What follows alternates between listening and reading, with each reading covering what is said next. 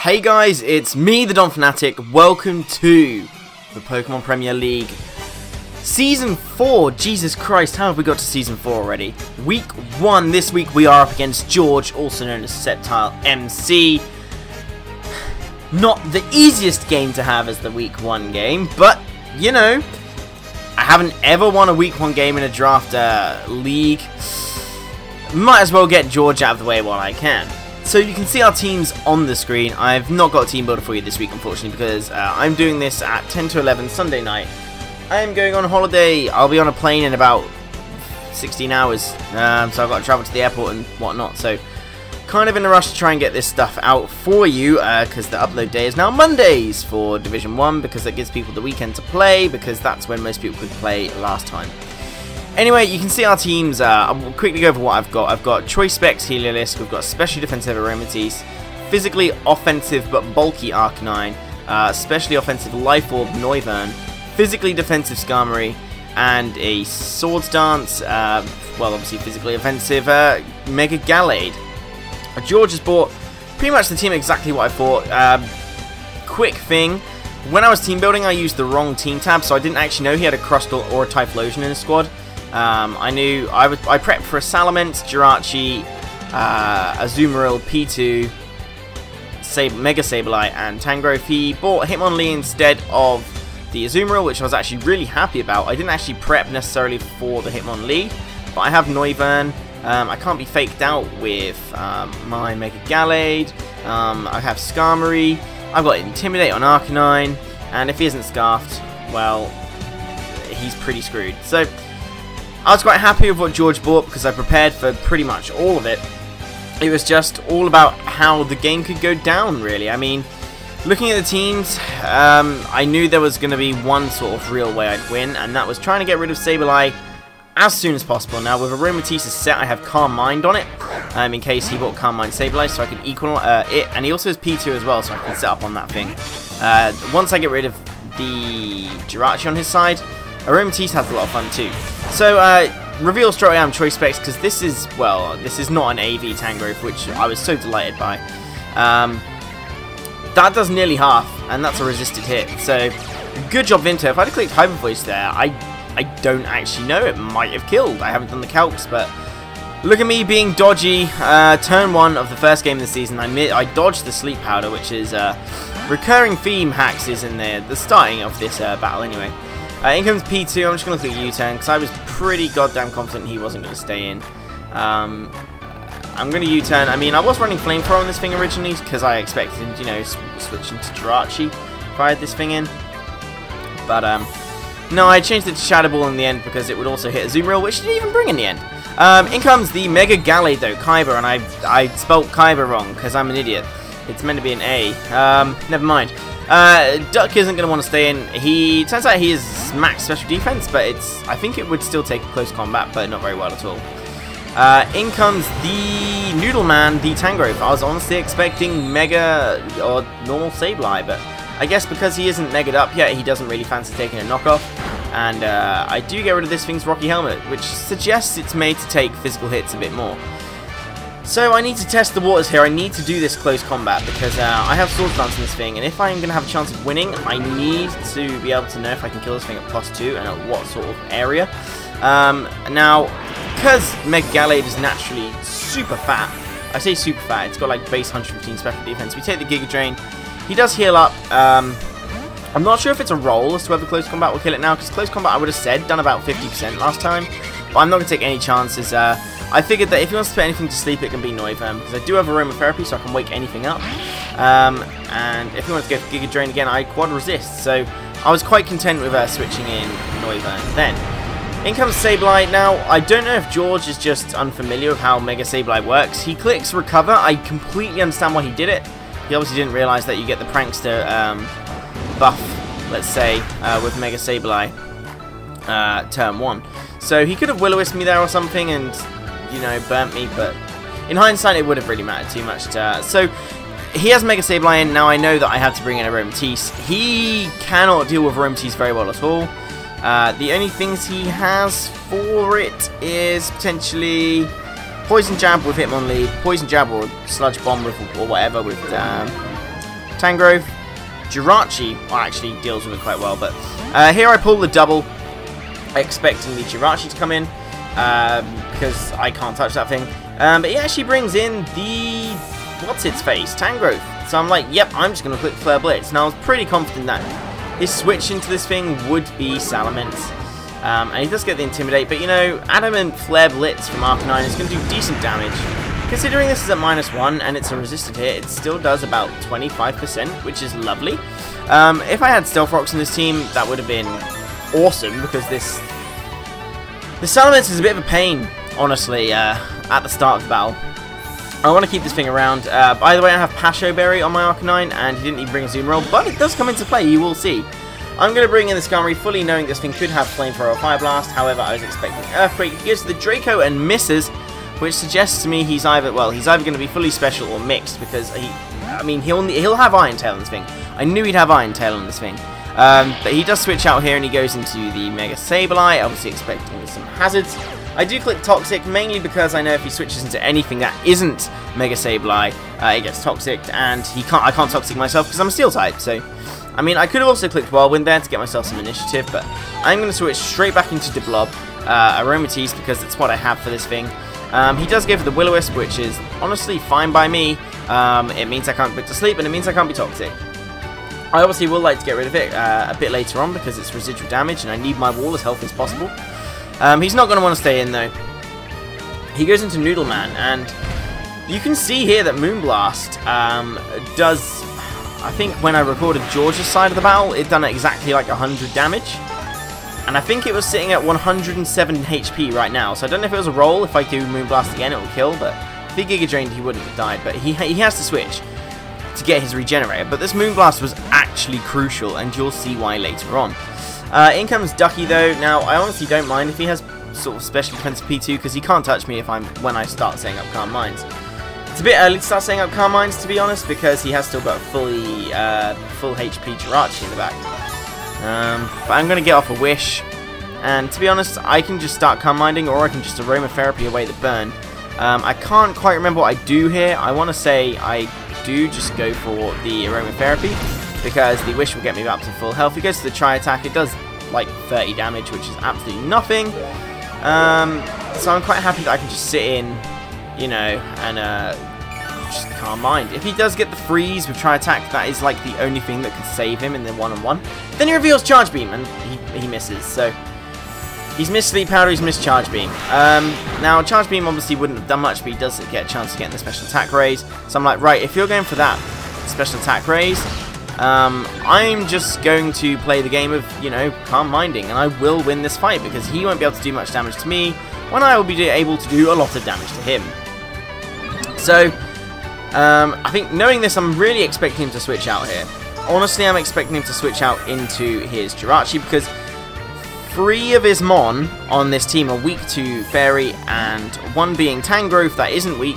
You saw how, well, not very well it took that Moonblast originally. Now I click Moonblast here, and I'm really happy I did, because this Jirachi is on a balloon, and I do this much damage. This damage is crucial as well. So Aromatisse is getting a lot of crucial damage off, and you'll see why in a little bit. But I am now at full health. I'm not going to obviously want to stay in here, because 1, I can't do any damage to this thing, and 2, Arcanine is pretty much a safe switch. You know when I said I had Pasho Berry on my Arcanine, this isn't exactly what I had in mind, but this is a Water Pulse Jirachi. And you know what the Pasho Berry means, I take that like it's absolutely nothing. It does like 40 damage. So if he goes for another one, he pretty much can't kill me. I don't even think a crit would kill me. He's got a good chance of getting Confusion, but he doesn't want to risk that. He does go into the Mega Sableye. Now, 2 Flare Blitzes has a chance of killing this thing, but after the first Flare Blitz, it pretty much does half of the HP is left. And I do get a burn. So he's missed 2 attacks so far out of like 10 turns, and I've got a burn with this thing. So that guarantees the fact that I can kill him with another Flare Blitz. So I'm just going to stay in a Flare Blitz. I was very sure he probably was going to go into Salamence, but if I had the chance to kill Mega Sableye while I did, I was going to take it. I could have clicked Wild Charge here, you know, got some neutral damage off. Wouldn't have done much to this thing, but The fact this thing has leftovers is really annoying. I was really hoping I got another burn. Obviously, that would be completely unjustified and completely unfair on George if I did get another burn, but I was just kind of sitting like, oh, please burn. But here I am going to switch out into the Aromatisse. I did sit there and and ah. I was like, he's got Iron Tail, he's going to do it. I could stay in and get another Flare Blitz off. And he goes for Iron Tail.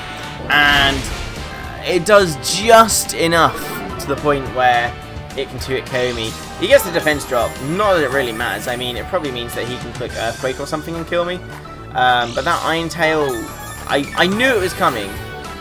And I could have switched into Skarmory, but I can't stay in here. And George, being the great player that he is, he knows that. I go into my Noivern expecting another Iron Tail or an Earthquake or something, expecting me to go back into my Arcanine. George's better than that. He knows that he can just click the Draco Meteor. If I'd have stayed in there and been an absolute man, I could have just killed this thing with Moonblast. But it doesn't matter because Noivern goes down. While it would have been extremely useful this game, it's not crucial. So Noivern does go down, and we are now 6 and 5 downed. Knowing the results that have gone this, what have happened this week, I won't spoil any. I was keen to start and get some kills pretty soon. Now he doesn't know, George doesn't know that I don't have Hidden Power Ice. I mean, Thunderbolt will do a lot to that thing because obviously it's part of Flying type. I can just click Thunderbolt because he has not got a switch in apart from P2. But this thing does carry Focus Blast, so obviously if you switched in P2 on that, Focus Blast from Choice Specs Heliolisk, it would probably die in 2 hits. In comes the Hitmonlee. I could have stayed in. I was very sure he's probably going to go for the Mac Punch, or at least the Fake Out. I wasn't sure if it's going to be Unburden or Reckless with High Jump Kick. Either way, I figured, you know what, Arcanine's probably done the most it can do this game, and it's got Intimidate as well. It's not going to save me from the Life Orb Reckless High Jump Kick from this Hitmonlee. But the fact that this Hitmonlee is now taking down my Arcanine gives me a free switch into my Mega Gallade. Now, I had to do this next play to have a chance of even getting back in the game, and thankfully George switches. This gives me a free Swords Dance. I am jolly, I'm not adamant, which means, as I have seen, I think I've seen all his Pokemon now, he hasn't got a Choice Scarf Mon. I outspeed his whole team with this thing. The Moonblast damage was crucial because it meant the Regenerator couldn't get enough HP back where he couldn't live a +2 close combat. This is where Mega Gallade starts to shine, people. Mega Gallade gets 1 kill with the close combat there. Now, I had Stone Edge on this thing over Ice Punch because if I'd gone for Knockoff and Stone Edge at +2 against Mega Sableye, it would have died with max defense. So I was like, right, I have to run Stone Edge. Thankfully, even though I'm at only +1 now, Stone Edge is going to kill Mence. I don't know if it was a bulky set or not, but thankfully it killed it. In comes Jirachi. I can't knock off because I've already got rid of its Air Balloon. I can close combat and that thing dies as well. So Mega Gallade is just clicking close combat and winning for me at the moment. Unfortunately though, I can't just get a straight up simple sweep because he does still have the Hitmonlee around. He has to click Mac Punch here because otherwise he just loses straight up, and I need my Mega Gallade because he still has that P2 around. P2 is at the point where close combat will kill without any sort of setup. He does go for the Mac Punch. Vimto is not needed at this point because I have Toxic on my Skarmory, and I still have my Mega Gallade. So in comes the Skarmory, easiest play of my life. Well, I say that, it's really not the easiest play of my life. I was just adamant I have to stay and click Brave Bird. If he wants to switch into P2, that's fine, because I will click Toxic if he switches after I click Brave Bird. I had to click Brave Bird to kill this thing, and down goes the Hitmonlee. So all that George has left is the P2, and never rest on P2, guys, because it's P2, it's disgusting and it's fat. Brave Bird does bring me down to red health, but we are able to get some leftovers recovery back to 31. Now, I don't know if that's actually enough to live a Charge Beam or not, but I'm like, right, I will probably outspeed this thing because I am a Skarmory. I'm not too terribly slow. I land the Toxic, which pretty much seals the deal, because if he wants to set up, he's got a timer now. And he reveals Trick Room, and here I'm like, oh shit, this is bad. This is not good. So I kind of thought, well, Skarmory could be handy later on. Plus, at this moment in time, he's not set up with anything. I can freely switch into Aromatisse. So that's exactly what I'm going to do. And as you'll see, I don't know if this is like George's prep or if this is just sort of natural occurrences, I guess. He goes to the charge beam. He does get the +1.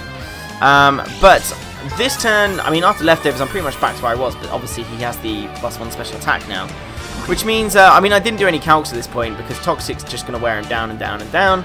I click Wish because I outspeed! And I was like, oh, if I knew I outspeed, I would have just clicked Moonblast because that's all I have to do. All I have to do is keep clicking Moonblast because Moonblast and Toxic will beat Recover all day, every day. Plus, I have the chance of getting the special attack drop as well. So, he does give the Tri-Attack. It obviously doesn't kill me. I could have Calm-Minded knowing that I was faster and just, you know, won that way, but I don't really mind about differential at this point. I'm just going to click Moonblast because knowing that Moonblast, I mean, if he clicks Recover, I can live another Tri-Attack afterwards.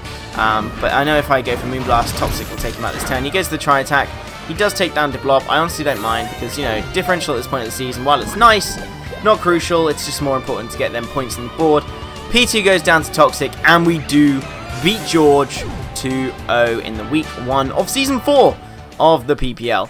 Now, I was quite honestly shocked that I even managed to win because I never win week 1. And George's team is super scary, as you probably can see. So, yeah, it was a really good battle, apart from all the hacks, which did kind of spoil it a bit because George would have probably swept me away if I didn't get the hacks. So, I am really sorry about that, George. But hopefully you guys appreciate the battle. I needed to get revenge on George anyway, because if you were around years and years ago, when I say years ago, probably like 2 years ago, it was me versus him in the final of Foofoo and John and Sam's PU tournament. So it was nice revenge, and 3 points on the board already in 1 week of the PPL, so that's really nice. I haven't really got much else to say. I mean, I'm on holiday now until Saturday morning from tomorrow evening. So, I expect my next game to be late because I will be team building on the Sunday and battling on the Monday. Upload day is Monday, so I might get it out to you on time, just a bit later in the day. Other than that, hopefully you guys did enjoy this video. Make sure you leave a like if you did. And go check out George's side of the battle because I'm sure he has lots of insightful tips and stuff that he has to comment on from this game. I've been rambling. I will see you later. Bye.